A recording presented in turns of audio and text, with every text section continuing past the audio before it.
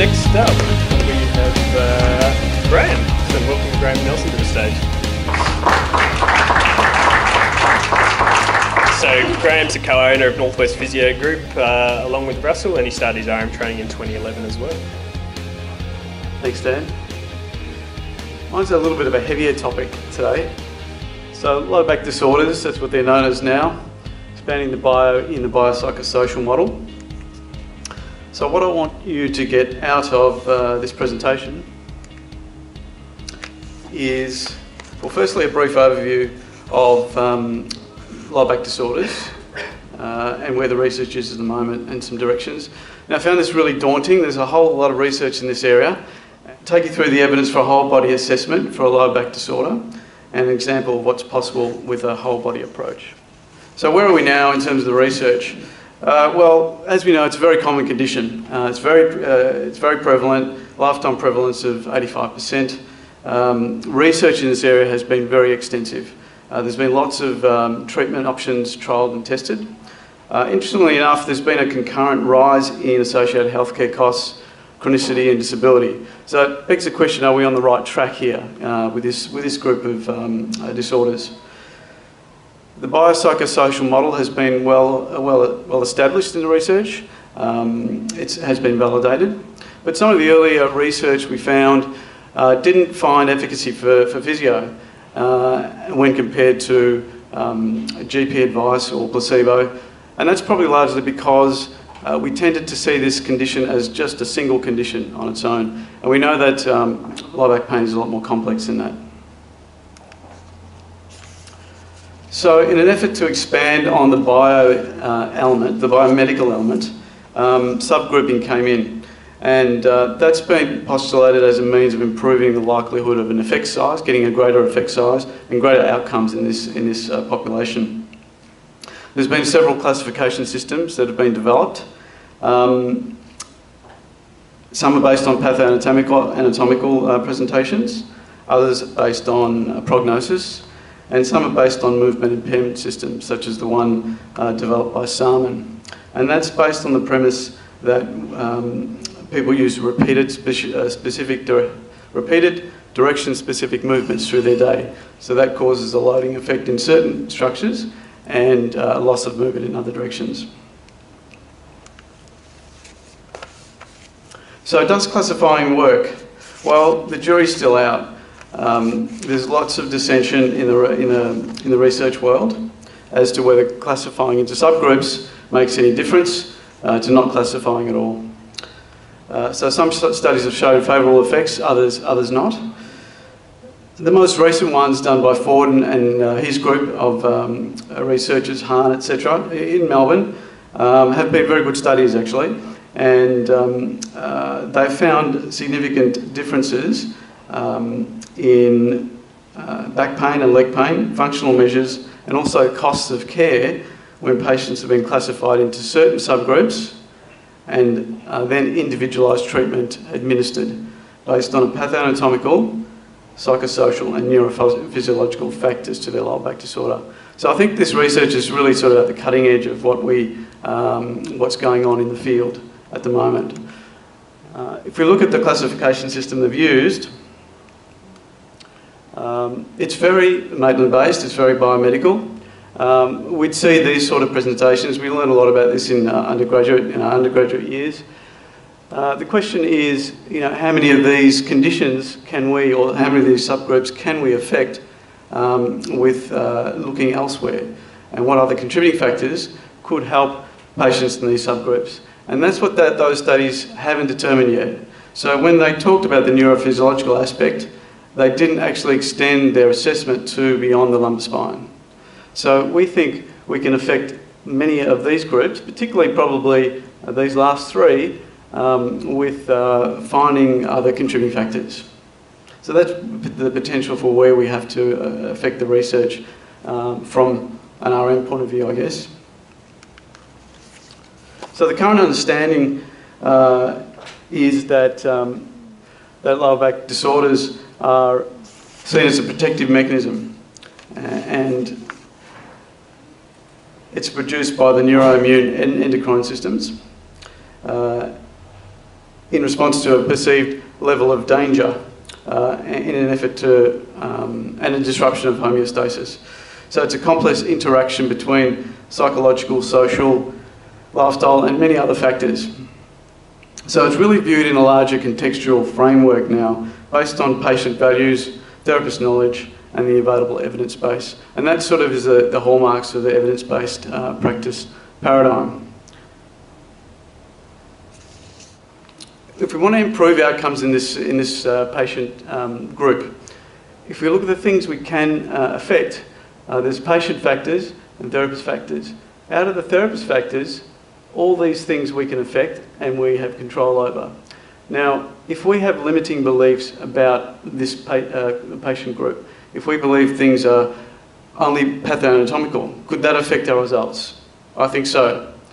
If we had better clinical reasoning skills to prove that remote areas are connected to lower back disorders, could that improve our results? I think it could. If we had better communication skills, if we were more open and honest with our communication with our patients, could that improve our results? I think definitely. So there's a massive role for us to work within this category of clients, not only this category, but this category particularly, to improve the outcomes.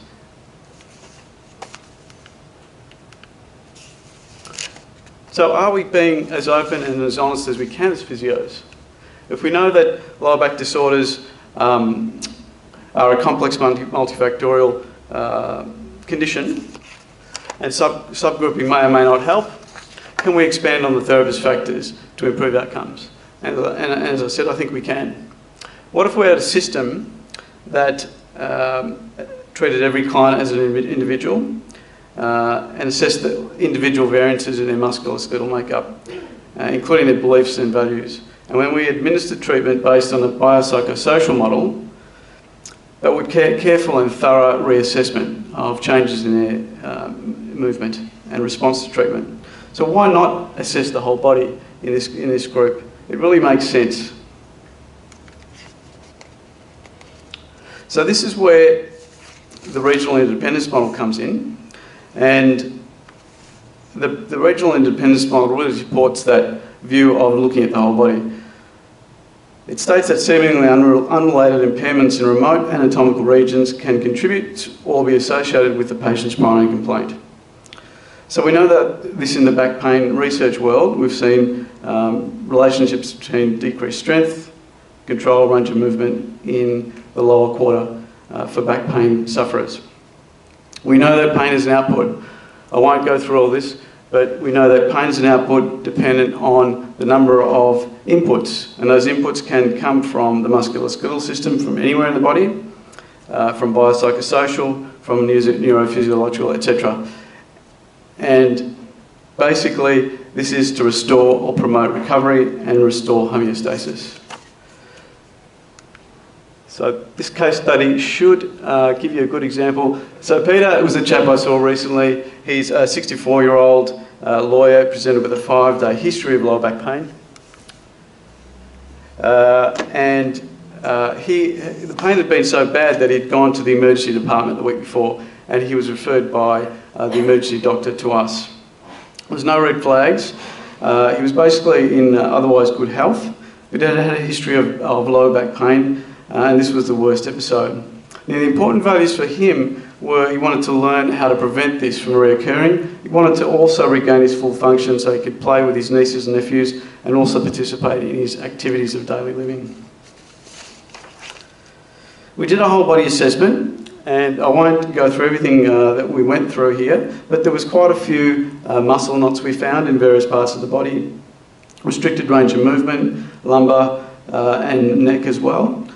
Hip range, the hamstrings was probably one of the main areas, and there was many other joint restrictions as well throughout his body, and some muscle, some motor control issues also. So through consultation with Peter, we determined that the hamstring range was a good measure of improvement. So we involved him in the process, and this related well to his lower back condition. So using our treatment-directed testing, or treatment trials as we now call them, we found several structures that made good changes to the hamstring range. So In this first round of treatment trials, Peter went from -50 to -20 degrees of hamstring. So that was a very good result for the first session. On the following day, he represented and he had regressed to some degree. So the picture here shows where he'd got back to. So he'd got back to about -40. Now, interestingly enough, we went through all the structures that had caused those changes at the time and reassessed them, and they were a lot better. And a lot of those structures were actually in the lumbar spine. The most obvious structure that really stood out was the C3 facet on the left, and we worked quite diligently on that, and working on that alone produced that result in one session. When reassessed, his other movements also improved.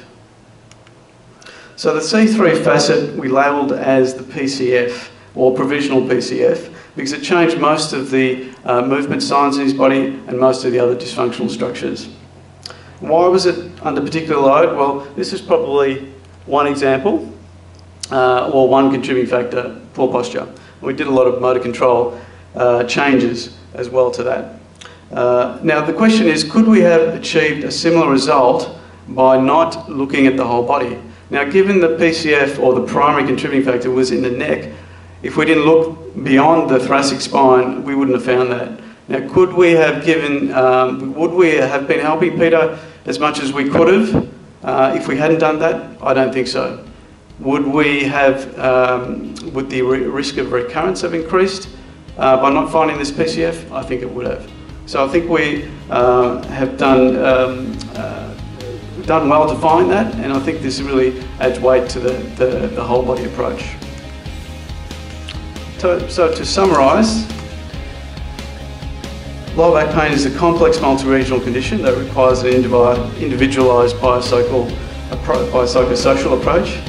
The regional independence model provides rationale for expanding on the biomodel because local symptoms can have remote causes. The current neuropsych research supports this as well, and I think we need further research to determine the efficacy of a systematic whole body approach in the physiotherapy management of lower back disorders. Thank you.